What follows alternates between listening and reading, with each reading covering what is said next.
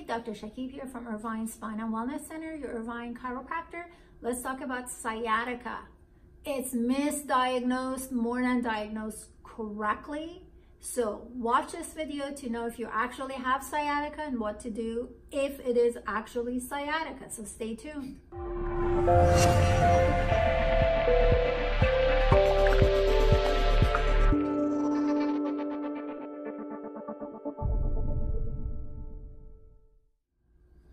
Okay, let's talk about sciatica. Sciatic nerve starts right here and goes straight down. So just because you've got pain in your back going into your glutes or pain in your back going down your legs doesn't mean you have sciatica. So don't mix your terminology here.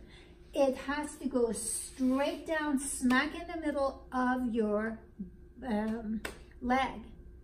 So if it starts here and starts going to the side, it doesn't have to be sciatica. It's more than likely piriformis syndrome, which is a piriformis muscle being involved, and it's an imposter. It mimics as if it's a nerve thing. That's the issue with trigger points. I've done a whole video on piriformis syndrome, so make sure you check it out, and we'll make sure that we put it at the end of this video. So once again, just because you've got pain going down your leg does not mean you have sciatica. What is the question? The question then is, what do you need to do if you have it? More than likely, you need to look into the cause, which comes more than likely from your work. A lot of times, people are just parking themselves on their chairs so much. They're sitting down with their legs stretched, so it really pulls on that sciatic nerve. It stretches it. So that is really contributing. Sometimes people sit, and this is typically when the chair is not appropriate or the person is a little bit on the shorter side. They sit at the edge of their chair, and there's like a compression of the nerve right at the point where the leg's touching the chair, and the edge of it is a little bit on the sharper side, so it irritates the nerve. Adjustment helps, but it's not going to make it go away. I've done a whole video on sciatic nerve flossing.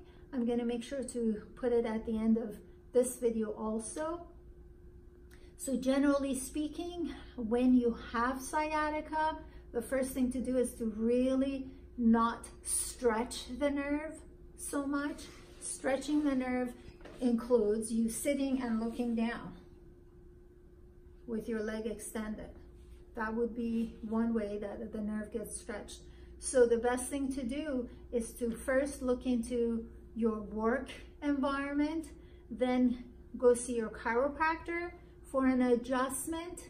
You do gentle flossing of the nerve. There is some soft tissue work that needs to be done, and the most important thing, once you've eliminated the cause, if it comes from your work, is to work on your posture, because you don't necessarily have to have a jacked up work environment to irritate your soft tissue, and your nerves are soft tissue. So when your postural balance is compromised, it's very easy to start irritating structures like your nerves, your muscles, your connective tissues, ligaments, tendons, things like that.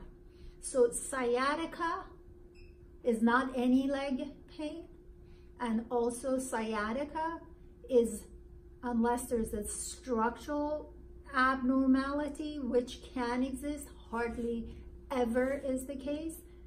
Every case of sciatica, with the exception of that, comes from an imbalanced posture.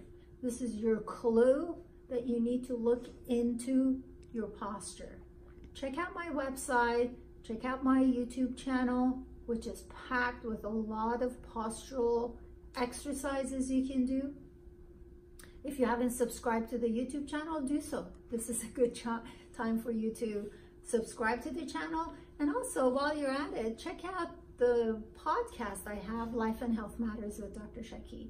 It's all about empowering you with the information. What you do with the info is on you. Thank you for watching, and until next time, take care.